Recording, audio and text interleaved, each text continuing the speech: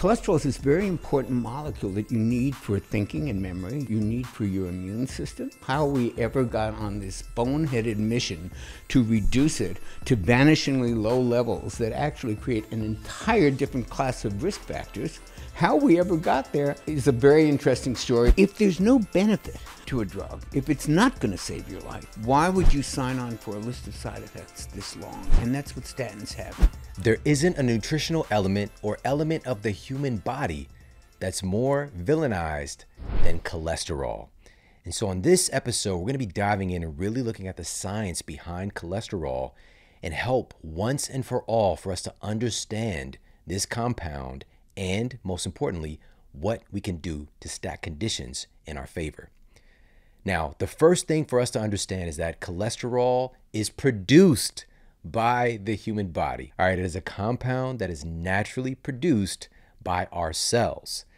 And to really dive in and talk about what organs, what tissues are most dominant in cholesterol, we need to look upstairs at the human brain. The human brain contains the highest level of cholesterol in our bodies. It contains approximately 20% of our whole body cholesterol, and about 80% of that cholesterol in our brains is located within our myelin. Now, if you're wondering what myelin is the fatty sheath coating around our nerve axons that facilitate electrical impulse conduction. Now, if you're like, what does that mean? This essentially means that there's this tenet in neuroscience that neurons that fire together wire together. And so when we're doing a behavior or having a certain thought process, we are going to be making connections between our neurons. And as these connections are happening, they're getting myelinated. They're getting this kind of insulation developed over them that make that nerve firing more protected, more automatic, and faster.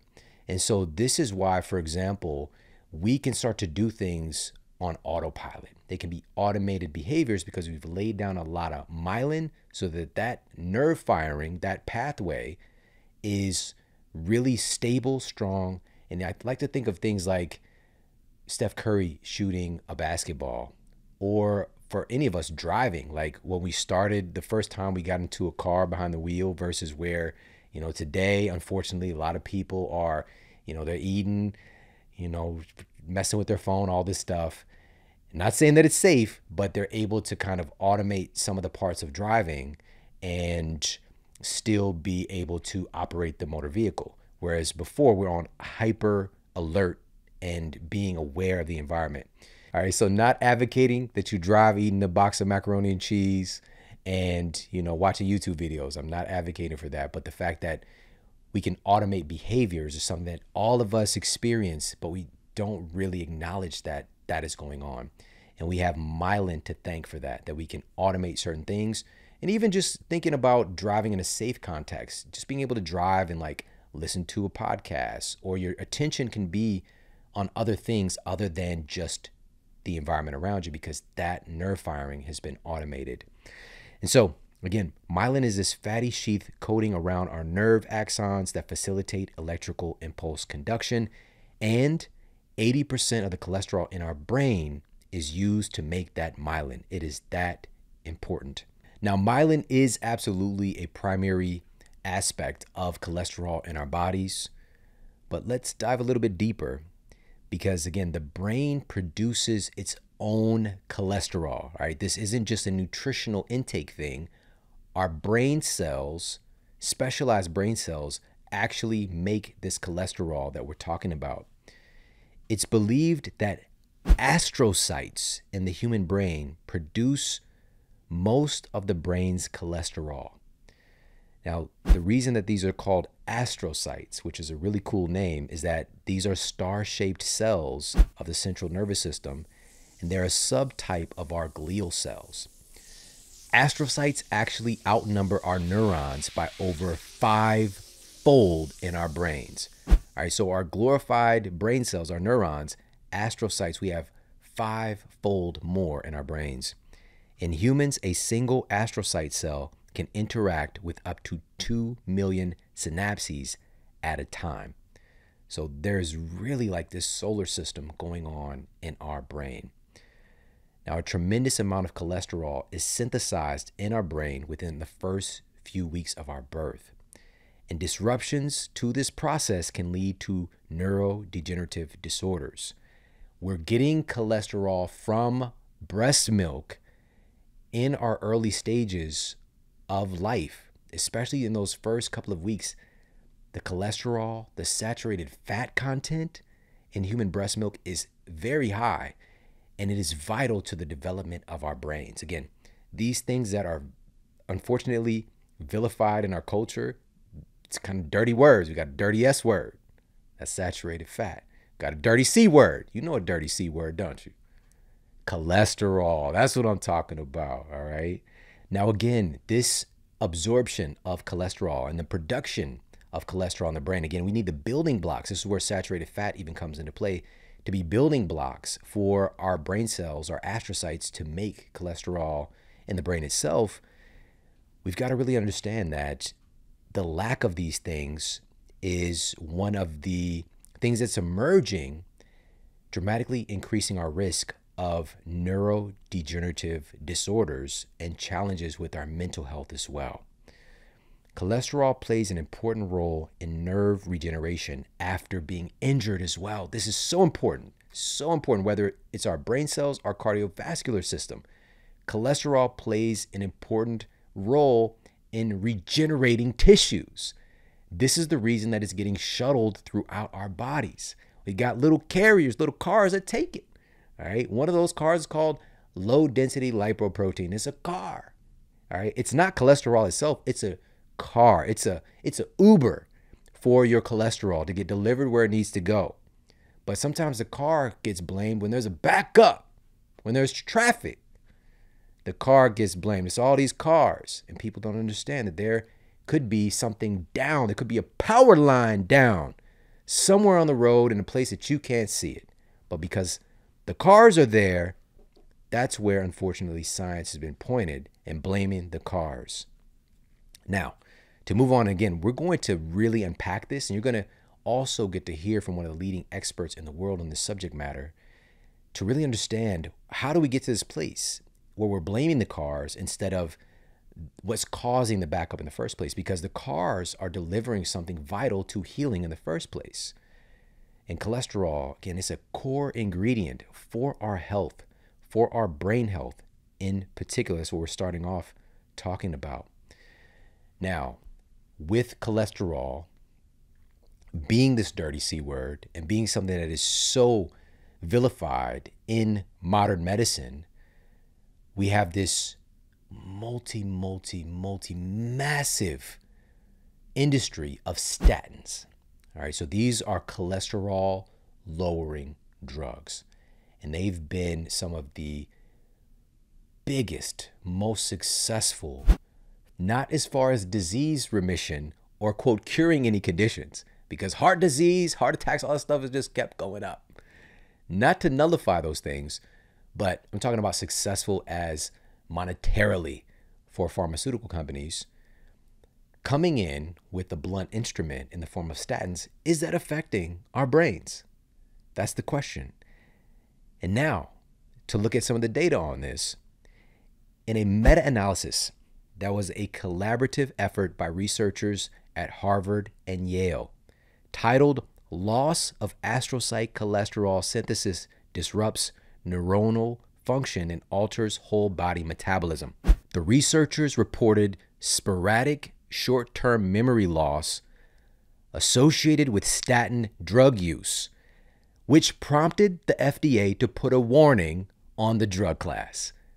I bet you didn't know that. A lot of people are not informed about this, that the FDA has a warning on statin drugs that this could cause memory loss. No big deal. You'll forget anyways. No big deal. That's the situation that we're dealing with. Again, we're looking at something coming in as a blunt instrument. We got to get rid of cholesterol. We got to lower cholesterol, not understanding what is the whole body implication here. And so this is just one of the unfortunate side effects, is degradation of our brains and our memory. And just to give you a little bit of a heads up on just one of the other things that cholesterol is responsible for is for building your sex hormones. All right. You're not going to be making your sex hormones. This isn't just about sex. This is about our body composition. This is about our cognitive function. This is about the health of our cardiovascular system, our nervous system. Our digestion is affected by our sex hormones as well. Our skin health. There isn't a part about you. There isn't an aspect of your health that is not affected by your sex hormones. And so we don't want to put in that pithy box, that little box. Shout out to the box for talking about sex. But we don't want to put it in a pithy box and miss out on the fact that our sex hormones are critical for our vitality. And so cholesterol is a core ingredient. It is a seed of building our sex hormones. What happens when we come in with a blunt instrument to lower cholesterol is that going to affect our sexual function and all of the other offshoots, and also how our sex hormones influence things like our metabolic health and insulin sensitivity and things like that. So these are all things that we're going to unpack for you today. So I'm very, very excited to be able to share this with you. I wanted to put this together because unfortunately, this is one of the top 20 drugs worldwide, just raking in. It's a cash cow, and they're milking it. There was a time when statins were like top of the list. All right, they were the hottest thing on the streets. But there's been a dent put into the system because more information has been coming out like this. And I'm grateful for platforms like this and for people like you to take this information and to make change and to stand up for ourselves and for our families and say, we will not accept this shoddy science at our expense and damage ourselves in order to put money in the pockets of entities that are profiting from our sickness, that are profiting from our ignorance. And so again, we're making a dent here, but there's still a lot of people, unfortunately, that see cholesterol as this bad thing. It's the dirty C word, and they want to get rid of it. They want to get the cholesterol down in order for them to be healthy. And so I'm really grateful to be able to put this together for you. And by the way, before we get to our expert, keep in mind, there are other dirty words in nutritional circles that have been, unfortunately, and not really based on science, but on conjecture. And another one of those, it's another dirty S word, is salt. All right. Another nutritional necessity that humans have been valuing for thousands of years. The word salt is derived from a root word meaning salary. Right? People getting paid with salt, so valuable. Right? You find if there's a salt source or salt lick in nature, the animals are all over it. You know those goats that be standing up on the side of those cliffs, and they're like sideways. It's just like those goats are, they're like almost climbing vertically. Why are they doing? They're trying to get a lick of some salt. That's what they're trying to do. That's why they're doing it. Crazy goats. All right. We value the goats. All right. We have goat conversations all the time. All right. Jordan, Kobe, LeBron. What about the real goats? Why are they doing what they're doing? They're trying to lick that salt. Now, with that being said, being that salt has been valued for thousands of years by humans, why has it been villainized recently? Is this based on sound data? Now, this is the most definitive, comprehensive assessment of salt in the human diet. This was a meta-analysis of a massive amount of studies published in the Cochrane database of systematic reviews. This is the most coveted of all peer-reviewed databases. All right. This is where the researcher is researching. All right. This is where the scientist is looking for the data. They uncovered that study participants placed on a low sodium diet did have slightly lower blood pressure in the short term. So when they say, cut the salt, short term. But that restricted sodium also led to elevated triglycerides. Problem. Elevated stress hormones. Problem. And accordingly, elevated blood pressure. You can't make this stuff up. All right. We're doing something. Again, blunt instrument. Lower the sodium. Blood pressure goes down a little bit short term, but ends up going up in the long term because we're missing the point. And also the danger here, the hazard with having these elevated triglycerides. That's another one of those recipes when we talked earlier about it not being the cars, but being something down the road that can be blocking and causing a backup. Triglycerides, elevated triglycerides are one of those things that can create a traffic jam. All right, now, another study, this was conducted by researchers at Harvard Medical School and published in the journal Metabolism, found that a low salt intake directly increases insulin resistance in healthy test subjects. In healthy people, creating insulin resistance when we're not getting in enough salt. That is so counter to the narrative out there about salt. Now, what is true is that most people are consuming an abnormal amount of salt, highly processed, denatured salt in ultra processed foods. That's where the average American is getting upwards of 80, 70, upwards of 80% of their salt intake is coming from ultra processed foods. All right. Low quality, number one, and all of these synthetic chemicals coming along, creating a chemical soup of problems. Is the problem really the salt? According to the data, no. Could it be where we're getting the salt from? Now, why does this matter? Because sodium in particular, and by the way, that's not the only form of salt. All right. We tend to use this synonymously with sodium, but there's magnesium salts, potassium salts, calcium salts. These are all in the category of electrolytes. These are all minerals that carry an electric charge. Without these salts, your cells can't work. Without these salts, your cells cannot talk to each other. They can't send data. They can't send these electrical messages and run you. You become like the Tin Man on Wizard of Oz. All right. Shout out to the Wizard of Oz and shout out to The Wiz. All right. Shout out to those that know about The Wiz, starring Diana Ross, Michael Jackson, part of my childhood, man. I remember, I mean, it had been out for a while, but I remember my auntie Janet put it on for me. And it was just like, Michael Jackson was a scarecrow? Wow, it's crazy. Anyways, you become like the Tin Man. You start to be in a situation where your body cannot function. And that oil that the Tin Man was looking for us, electrolytes. Take sodium, for example. Not only does this electrolyte help to maintain proper water balance in your cells and in your brain, a study conducted by researchers at McGill University found that sodium functions as a, quote, on-off switch in the brain for specific neurotransmitters that support optimal function and protect the brain against numerous diseases like neuropathic pain and epilepsy. Also, another one of these salts, in a double-blind, placebo-controlled study published in the Journal of Alzheimer's Disease, found that improving magnesium levels in adult test subjects, these were folks between the ages of 50 and 70, could potentially reverse brain aging by over 9 years. Younger brains by getting in these key electrolytes. Of course, you want to target electrolyte-rich foods. And also, for me, today, even before the show, getting a high-quality, intelligently sourced electrolyte without unnecessary sugar, without artificial colors, just high-quality electrolytes. And the electrolytes that I use is from Element.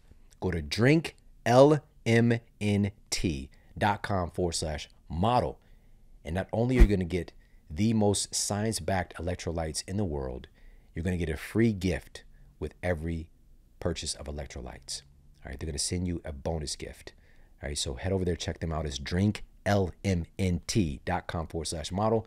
This is in my house all the time. At all times, I travel with Element now. It's one of those things that, again, if you've done this for a while and traveling, that kind of stuff, taking flights, you really notice a difference when you get your electrolytes in and process like that. It's a very stressful process for the body in general, but also the fact that being up in a plane, you know, there's different altitudes and the pressurized cabin, all this stuff, it is just evaporating. It's pulling so much moisture from your cells. And so getting those electrolytes help to hydrate your cells as well. That's a part that's overlooked oftentimes, unfortunately. But huge fan of Element. Go to drinklmnt.com/model. And now let's get to our incredible special guest and somebody that I've had multiple conversations with. He's truly a hero and mentor in this field. He is in his mid-70s, and just today, I just got an invite for his wedding. He in his mid-70s out here. He's getting busy. He's doing his thing. He is a lightning rod. He is literally, when our conversations, if you see him here in the studio, we almost have to strap him down to the chair because he's bouncing. All right, he's a bouncy guy. All right, he's just full of energy, full of life. He's playing tennis every day, you know. But he attributes so much of this, obviously, yes, to the exercise regimen that he has, but mainly to his nutrition. And he's a walking, talking representation of what's possible. Super inspiring. And I'm talking about none other than Dr. Jonny Bowden. But cholesterol is this very important molecule that you need for thinking and memory, you need for your immune system, that you need to make your hormones, and that you need to make vitamin D. It's a parent molecule for all those things. When I used to do these things in person and do lectures and stuff, there used to be an old commercial that showed, this is your brain on drugs. I would go, this is your brain with cholesterol, looks great, like a balloon, and then you prick it. That's what your brain looks like without cholesterol. You're dead. So it is a vitally important molecule. How we ever got on this boneheaded mission to reduce it to vanishingly low levels that actually create an entire different class of risk factors, how we ever got there is a very interesting story. It's been told by me. It's been told by Nina Teicholz in her book, The Big Fat Lie. The history of how we got into this insane position has been told many times, and we can go over it, but it's wrong. And people are just going on doing it the usual way, measuring cholesterol in an antiquated way, good and bad. It's just 1960s nonsense. And then prescribing very strong drugs based on the results of an ineffective test, looking for a marker that really doesn't really cause heart disease in the first place. I think it's really important for everybody to understand, because it's so pervasive in our culture, that cholesterol is this really big villain causing heart disease. Yeah. Where did this idea originate? Where did all this come from? So the history of this is that back in the 50s and 60s, there was a research physiologist named Ancel Keys, and around that time, and the context is important because we had a president at that time, Dwight D. Eisenhower, Republican president, who, people who were born like after 90, you can't even imagine a bipartisan kind of country where everyone loved Eisenhower. He was a beloved guy. He had been a hero as a general. He was a kind man. He was just a good guy, and everyone liked him. There was no and he had a heart attack in office. And the country went, what?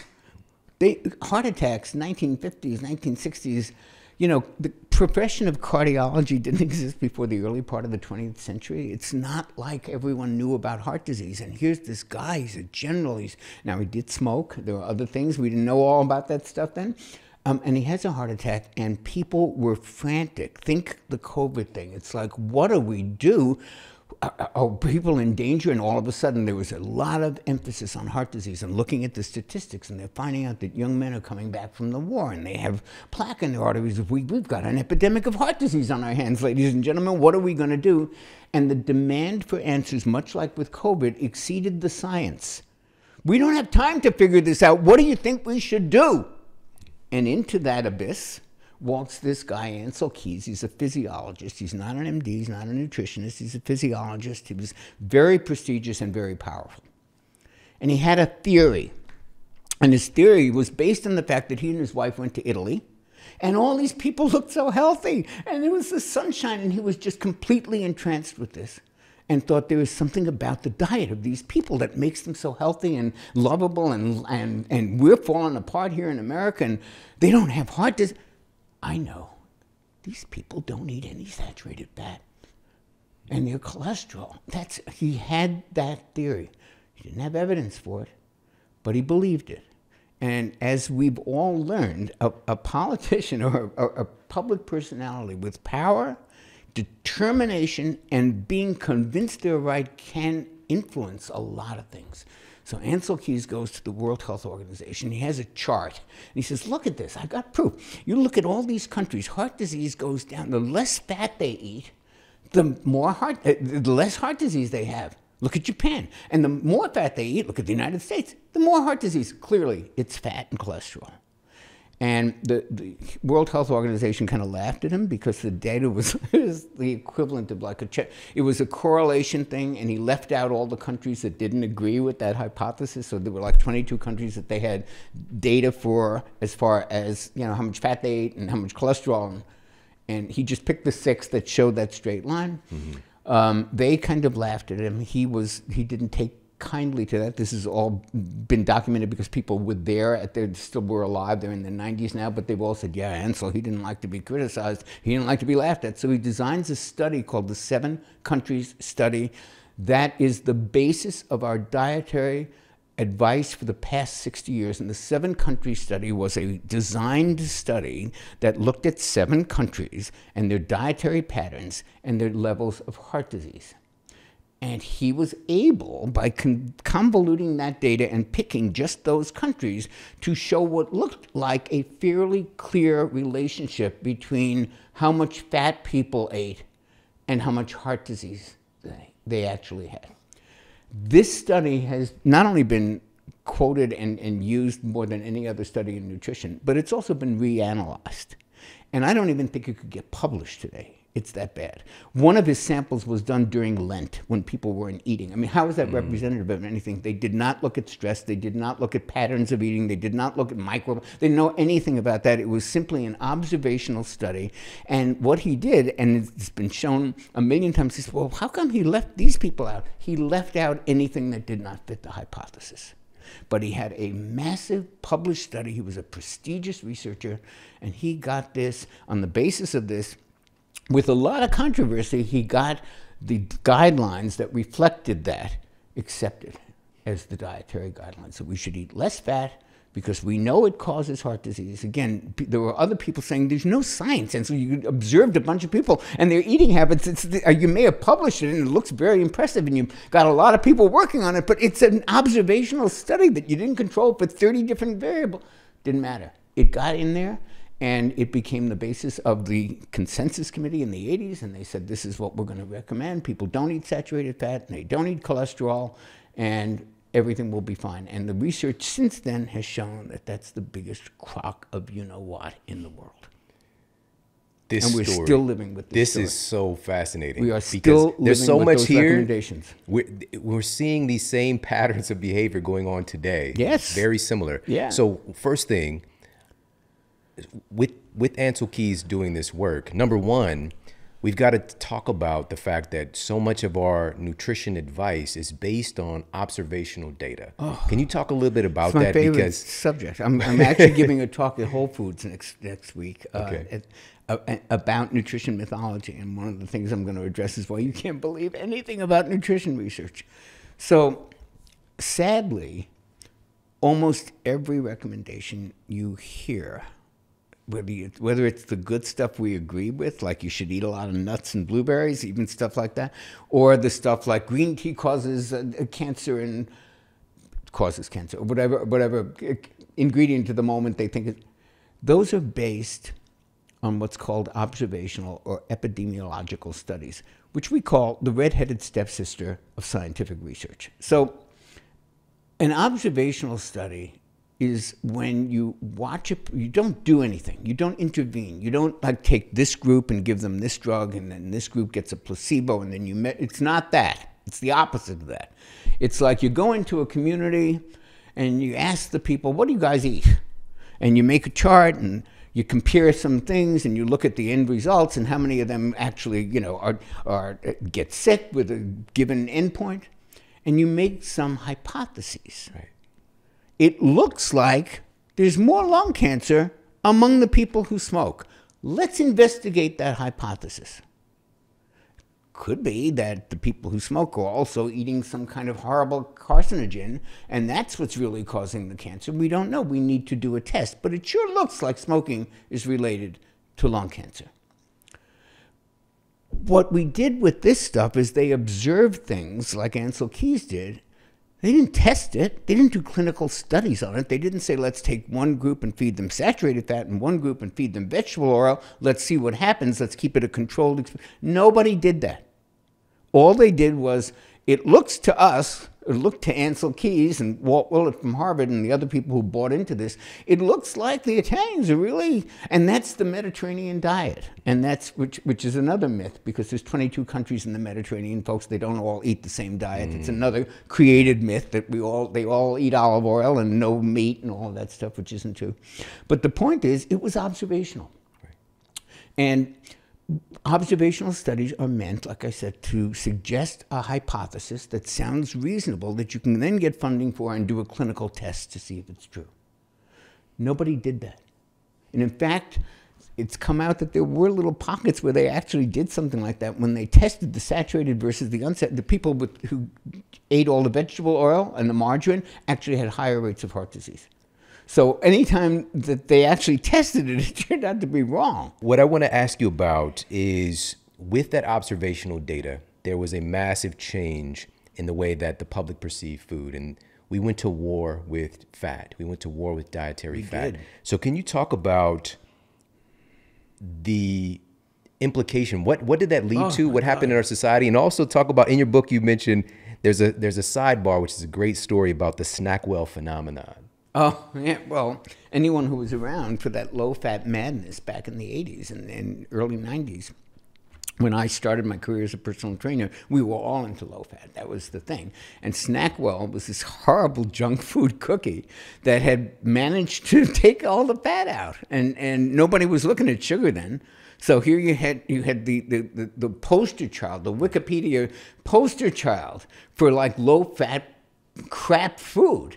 That was like, nonetheless, it didn't have any fat in it, and that was the standard by which we judge it. So the Snackwell phenomenon was, here's a piece of absolute junk food laden with sugar and starch and chemicals, but it meets the standard of not having fat. And half the foods in the grocery store are like that now. Yeah, they were throwing that label on there like crazy. This is when marketers and the media jump on things as well and take science that, again, is a hypothesis and turn it into apparent truth in the public's eyes. It's absolutely true. Yeah. So what happened when we shifted over from removing fat from food and replacing that with what? Well, we're replacing it with sugar and with starch. I mean, food tastes horrible when there's no food, when there's no fat in it. And the only way they could make it edible was to sweeten it profusely with all kinds of stuff. And we wound up eating very high carb diets, which is what was recommended to us by every food pyramid. Even the My Plate version, they're all the same crap. It's always high in carbs, and there's a reason for that too, which I would love to talk about, that a lot of people don't know. But that's what's been recommended to us. And what happened? You ask what happened in those 50 years? We got fat, sick, tired, and depressed as a nation. And we have a new term called diabesity, which we didn't have before, because diabetes, obesity, actually, as I say in the book, heart disease, Alzheimer's, one long continuum, all came from this insane diet that was never even close to what the human genus was set up to run on. This was published in the peer-reviewed journal Current Opinions in Endocrinology, Diabetes, and Obesity. And the title of the study is Statin Therapy is Not Warranted for a Person with High LDL Cholesterol on a Low Carbohydrate Diet. Can you unpack this study? Oh, I'd be so happy to unpack this. That study was written by David Diamond, who we should know is really a highly respected researcher. And in preparation for this, I decided to review some of the stuff. You know, I wanted to be up on this. I wanted to give you the best information. So I went back to my actual book, Living Low Carb, from 2004, which is now in the 4th edition, and has a very good explanation of how this works. And I realized that back in the 90s, I was quoting research showing that the healthiest older people had 3 measures. This is 1992 research. They had low triglycerides, high HDL, and low fasting insulin. Those are the people who lived the longest, were the healthiest, stayed out of the hospital. Okay? So we have known about this ratio number since the 1990s. Yeah. Okay? So what David Diamond did is he said, let's see what happens to the people who have a good ratio, a low triglycerides, high HDL, but they happen to have LDL. And we'll put them all on a statin. Well, guess what happened? The people who had that low ratio that I've been preaching about for 15 years, nothing, no benefit, zero benefit to taking a statin. People who were unhealthy, they benefited slightly from the statin. But not because it lowered their LDL, because it took care of that ratio. That ratio is so much more predictive than LDL ever was. And David Diamond's new study shows it. So the conclusion was, if you've got LDL, but you're healthy, meaning you have low triglycerides and high HDL, you will not benefit from a statin drug. That's what And of course, right off the bat, that goes against the narrative from the statin industry, which is a multi-billion-dollar cash cow at this point. Actually. And just to share this little snippet, again, I want to preface this by, you've been talking about this. This is just the newest in many studies. I won't take that. I mean, there's a bunch of people who have been sounding the alarm on this. You've been one of the foremost voices in this, and, this is another study that's affirming what you've been trying to teach us. And so this was a meta-analysis that he did, looking at a ton of different studies. That's when they look at tons of studies and they see what can be gleaned from looking at them as a whole. And this included a variety of placebo-controlled studies in this particular meta-analysis that he did. And he found that LDL alone was, quote, a very weak association with heart disease and stroke. Exactly. Like, come on, this is the thing that you look for in a conventional mindset, conventional panel. LDL's high, let's put you on a statin. And also, it's he mentioned 1963 medicine. Yeah. And furthering that, he said that, again, as you already stated, optimal triglycerides and HDL. That's the numbers to look at, folks. And here's what's good about that. We're going to get into this. There's a better cholesterol test than good and bad. Yeah. It's hard to get your doctor to order it. We'll talk about it in a second. But the point is, you don't have to order a special test to get out what your ratio is. You have it in your hands. If you've ever had a blood test, you know your triglycerides, you know your HDL. Do the division. It is really easy. Yeah. And that's available to everyone. Your doctor doesn't have to agree or not agree. They don't have to, order a special test. It's right there. Now, here's the other part of this is that, as you mentioned, taking a statin provided no benefit for folks who, even if they had high LDL, correct, they had optimal triglycerides and HDL. Now, the other side of the equation, which he referenced here, is indicating the potential downside and adverse effects by putting folks on a statin who really, really don't need a statin. And this included development of diabetes, damage to the muscles and kidneys, and impaired brain function. Oh, I guess we're going to get into all Absolutely. of that. We got to. We've got some show and tell stuff for that. Yeah. So this is the point. You and I, if we had a life-threatening disease and they said to us, look, we've got this drug. You got a good chance of saving your life, but it comes with a lot of side effects. And you go, I've got a good chance of having my life saved. I'll take the side effects. If there's no benefit to a drug, if it's not going to save your life, if it's not going to extend your life, if it's not even going to be useful in your particular case, why would you sign on for a list of side effects this long? And that's what statins have. Remember, this is not anti-statin. It's anti-statin overuse that we're standing for. I mean, we got criticized a lot with the great cholesterol myth. Oh, they're anti-statin. No, we're anti the medical industrial complex that keeps trying to extend the market for their product. That statin drug was developed for middle-aged men who had previously had a heart attack. Now, please understand this. That's called secondary prevention. We are trying to prevent you from having a second heart attack. That's secondary. You've already had one. We think this drug will reduce the risk slightly of you having a second. That's what it was developed for. That's what the original research showed. A mild benefit. It was not an overwhelming benefit. You could get that benefit with a few lifestyle changes, which we'll talk about. But it did show some. Yeah. It showed none in children. It showed none in older people, 0 in people over 75, wasn't even tested on women. This is all relatively recent where they're trying to expand the market for it. And now you have doctors saying, Mrs. Jones, let's get your 13-year-old on a statin drug because he's got some high cholesterol there, and we got to, cut this off at the pass. So it's the putting the statins in the water supply mentality that I am so incensed about, because you are talking about a drug that has sexual side effects, and I'm sure we'll get into that. That gets everybody's attention. Memory side effects, pain, myopathy, memory loss. There's a lot of side effects, and you and I would take the chance if it was going to save us from stage 4 cancer. But this doesn't save us from that, and in many cases, this drug is being prescribed with no indication that it's going to do any benefit. Let's talk specifically about this extending our lifespan, because just in talking with you, it sparked a question in my mind. And so I went and looked this up. I love questions. And on this episode, everybody who's listening to the audio version, it'd be a good idea to pop over to YouTube. We're going to put a lot of studies up on the screen for you. This was published in the BMJ, one of the most prestigious medical journals in the world. Let me guess. And this one is titled, The Effect of Statins on Average Survival in Randomized Controlled Trials and Analysis of Endpoint Postponement. So it's looking at how statins can possibly extend your life. Now, this meta-analysis, they did a great job of really zeroing in on people who qualify in their analysis, and it included about 92,000 patients, which is a robust data set. Yes. Here's what the study found.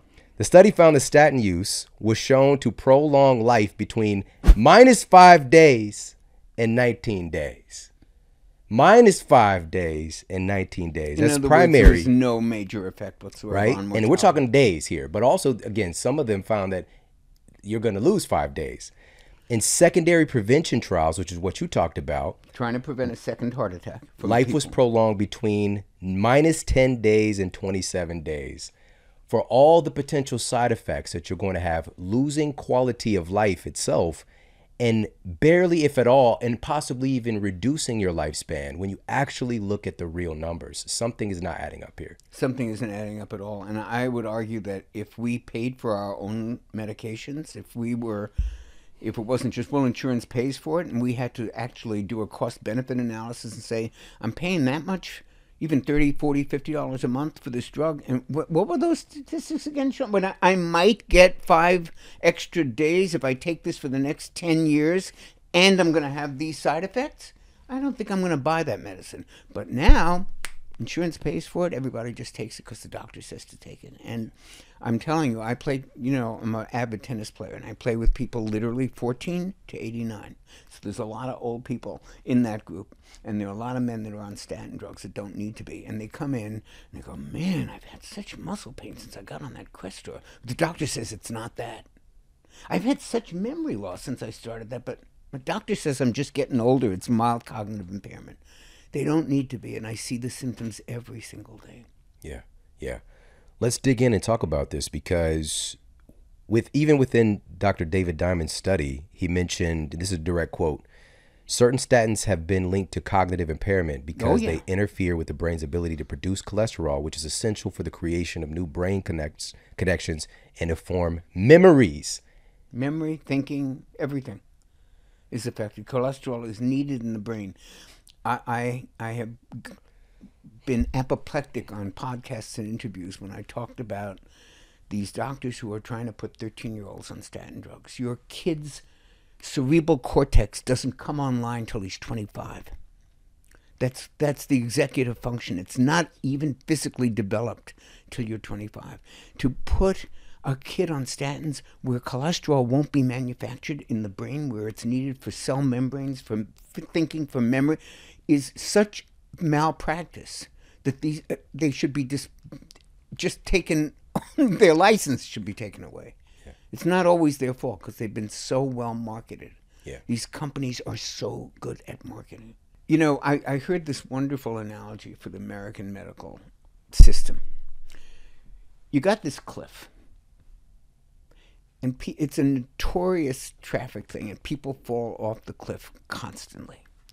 And what you got is a great system of ambulances, and they literally wait there at the bottom of the cliff. And they're shiny, and they're new, and they got all this stuff, and they whisk you off to the hospital, and they can put people back together after falling off this cliff. That's our medical system. Nobody is talking about putting guardrails on the top of the cliff. Nobody is talking about that. It's not covered by insurance. We could put some guardrails up there, and guess what? People stop falling off there, and then that whole system isn't quite as necessary. Yet all of our focus in medicine in America, all the things you hear about, oh, we have the best we have the best sick care in the world. We have the ability to find the best sick care. If I'm in a God forbid a traffic accident, I want to go to Cedars-Sinai. That's I'm not going to an herbalist. But we have zero ability to prevent these diseases. This epidemic of what we call diabesity, because diabetes and obesity are joined like a horse and carriage. Yeah. And we have no ability to treat that or to get treatments that are covered by insurance. They just don't exist. What we do is we get better ambulances to take them to better places to keep them functioning. So, Dr. Jonny Bowden here today, are you saying that we have a Humpty Dumpty medical system? We have a very frightening medical industrial system in which the pharmaceutical companies and the insurance companies control most of what happens in our healthcare. And it's in the wrong hands. Yeah. We were talking earlier, we're probably going to bounce around a lot like this. But we talked earlier and we mentioned that there is a better test for cholesterol. It's existed for 15 years. It looks at, let's go back and look at how we got into the insane notion of good and bad cholesterol to begin with. So in the beginning, when I was a tiny little kid, they had health fairs, and people were just getting aware of what cholesterol was. They thought it was, a big part of heart disease, and there was a public campaign to get yourself tested, and they would have these health fairs where you'd learn about things like fitness, going to the gym, getting your cholesterol tested, and there'd be a little booth there, and the doctor would do a little blood prick, for you and put it on a clock. Oh, Mrs. Jones, your cholesterol is 235. That's very good, because in those days 240 was considered the norm. And they give you a single number. As the years went on and microscopes got better and technology got better, they realized, well, actually cholesterol doesn't travel in the blood. It can't. It's hydrophobic. It doesn't mix with water. It has to travel in a container. Mm-hmm. The container is the lipoprotein. So LDL, that second L stands for lipoprotein. In HDL, the second L stands for lipid. Those are the containers. Cholesterol are in the containers. So they realized these containers are kind of different.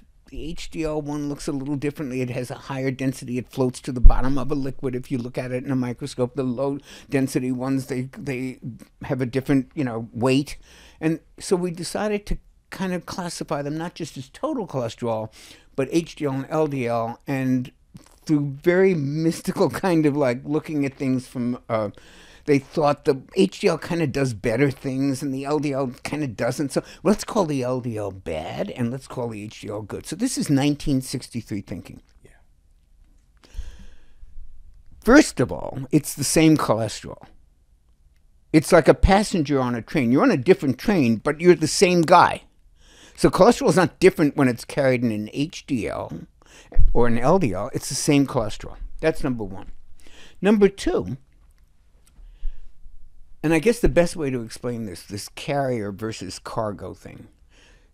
If you've got trucks carrying cargo going down the roads and you're trying to prevent traffic accidents, what's the thing you want to know? How many trucks are on the road? Do you care how many boxes of Kleenex they're bringing to Walmart? Do you care what the cargo is? Or, they're transporting beer. Well, how many beers are in there? We don't care about the cargo. We want to know how many trucks are coming down this highway, because that's what's crashing into each other, right? And we want to know also what's the size of the trucks. A little minivan, less damage than an 18-wheeler rolling down the thing. So we need to know size. We need to know amount. That's what the new cholesterol tests. They look at the lipoproteins, not the cargo, not the cholesterol that they're carrying, but the actual number of lipoproteins, because that's what crowds up the bloodstream. If you got tons of them, they're more likely to bump into each other. There's more likely to be accidents. And we have a test now called LDLP for particle, for the number of lipoproteins. That is a valuable piece of information. That does predict events. Doctors won't order the test. They stick with the LDL and HDL. This goes back to tie in something very important here, which is how this system is constructed to where these tests, even if a doctor would have the audacity to do this, is it going to get covered by insurance? I'm so glad you brought that up, because that was my next thing. I used to go on these podcasts and I would get visibly, shakingly angry at the doctors that won't order these tests. How can they be so stupid? How can they be so stuck in 1960s medicine to not know that we now know that LDL comes in big sizes, little sizes, intermediate sizes, thousands of particles, hundreds of particles, that information is there? How can they not order that? How can they not know that? And then, as I learned more about how the pharmaceutical industry works, I realized it's not them at all. It's the insurance companies. Because here's what happens. And whistleblowers, this is in Freedom of Information documents. I can give you references for where you can hear people speak about this who have been in this industry. The doctor orders the test. The insurance company says, why are you ordering this more expensive test? They don't need this. And he says, well, yes, they do, because blah, blah, blah, blah, blah, blah, blah. If you continue to order these tests, they say your contract will be reevaluated. The doctor thinks to himself, I'm going to lose Blue Shield? No thanks. And they will not order it even if they believe it to be true. So there's two issues. One is they don't even know that you need that test. And two is if they do need it, they do know you need it, they're not able to order it. Yeah. Or they'll lose their business potential. They will lose if Blue Shield walks out because it's like insurance. It's like if you put too many claims in on your car, they drop you. Well, health insurance, if the doctor puts in too many requests for tests that aren't covered, or they don't want to cover, or they're a little more expensive, they won't cover you. Wow. That is, man, that's so heartbreaking. It is. Now, we've allowed the system to be created. We have, and I'm not a politician. I can't even imagine what you need to do to change this. But I do know that people can order these tests on their own, and that there are alternative ways to get them. And there are doctors who will be more friendly to ordering the better tests that can give you valuable information, but they're more expensive. So how do you deal with that? I don't know. I just know the old tests aren't working. I can say the emperor's got is naked, but I don't know how to dress him. I don't know what we can do to fix it. Oh man, this is important. Again, this is tying in an important point that, if we really just take a step back and look at how the system is constructed, and we see the political aspect, we see the pharmaceutical aspect, that the pharmaceutical industry, which is, again, this is a $1 trillion industry, multi-trillion-dollar industry that's profiting from the farming of sick people. But then we've got to see the integration with insurance companies, who are really kind of the Goliath in all of this. There are 5 big ones, and they control all of it. They really do. When we talk about big pharma, it's very easy to make them the bad guys, because they are most of the time. I did a tiny little bit of research before coming on last night. Just look at how much big pharma has paid in fines. Wait, it gets better. For either lying outright, for mismarketing, for encouraging doctors to use it off-label, which is just like, hey, I know it's not authorized for this, but, a lot of patients are telling us it grows hair. You might want to try that. They can do all of that, right?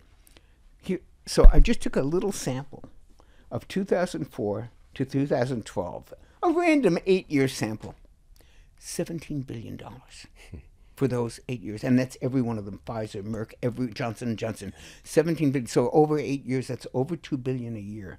Go back to the 80s and go to now and think of the number of billions of dollars they've gotten in fines for lying and misrepresenting their products and concealing safety data, right? And now think of the phenomena that for the last 2 years we've said, oh no, these guys don't lie. They want to save the world. They have no money motivations. And we can't, if you even ask about their motivations or about their financial interest in this policy, you're and you're going to be deplatformed and demonetized from YouTube. So I don't understand how, knowing this and having seen this in the cholesterol playbook for 25 years. Yeah. And I've seen it in other playbooks. I mean, Vioxx was a great example. People died because of Vioxx. And that's all. 40 to 60,000 Americans died. Because of Vioxx. Yes. Because they concealed heart disease, heart attacks in the group that was tested on. We suddenly thought they're all Mother Teresa. They're all, they would never lie about the vaccine safety. Never. How could they do it? What are you talking about? Yeah. It's the same people. Exactly. Yeah. So, yeah, I know we don't want to get into all of that, but the point is this industry is not our friend. They're not out there going, how can we make the world healthier? How can we prevent heart disease? Lowering cholesterol is not the same thing as lowering heart disease. That's a take-home. Yeah. You're lowering a lab value. That lab value does not summarize your risks, Shawn's risks, Jonny's risks, for having an event, for having heart disease, or for dying early. It doesn't. It's one single lab value taken out of context. Why is there so much attention on it? Because we can change that lab value. $31 billion a year is spent on changing that lab value. It doesn't prevent heart disease, and it doesn't extend your life. You brought up those mortality figures. That's just one study like that. There are many that look at, here's the control group, here's the statin group. Let's see what happens. Oh, we had 2 less deaths from heart disease in the statin group. That's great. Let's just tell them about that. But, oh, wait, you had 2 more deaths in the control group for this, and the statin group had 2 more deaths from cancer? Oh, well, let's not talk about that. Let's just say we saved 2 deaths from heart disease. As John Abramson once said, you know what? Dying from another disease is not success. In terms of if treatment for one disease is the death from another, it's not really a great result, right? Exactly.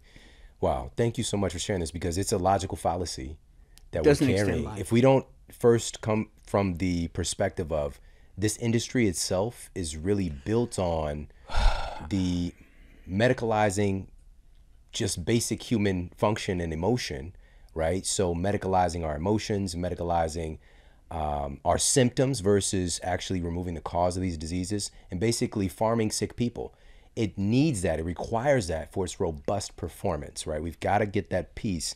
And the fact, when you just mentioned those fines over that span of time, those are just the things they got caught for. We're talking about billions of dollars every single year for fraud, for killing people, for lying, for bribing government officials. The list goes on and on and on. These are the things they get caught for, but we're missing out on the things, number one, that they have found a way to finesse, but also, even with those fines, Jonny, you know this, that is nothing to them. They account for that because if they can profit $10 billion and pay a $1 billion fine, guess what? We made $9 billion. So this gets us to this point here, which is, we mentioned a little bit earlier, the significant increased risk of cognitive decline, but also diabetes. This was published in Current Diabetes Reports. It's a direct quote. Statin therapy increases the risk of diabetes by 9 to 12% in the 2 meta-analysis of statin trials themselves, and by 18 to 99% increased risk of developing diabetes on a statin in 5 population-based studies. Statin therapy impairs insulin sensitivity and insulin secretion based on clinical and epidemiological studies. Well, if we get into insulin resistance, we're going to be here for several hours because this is my passion.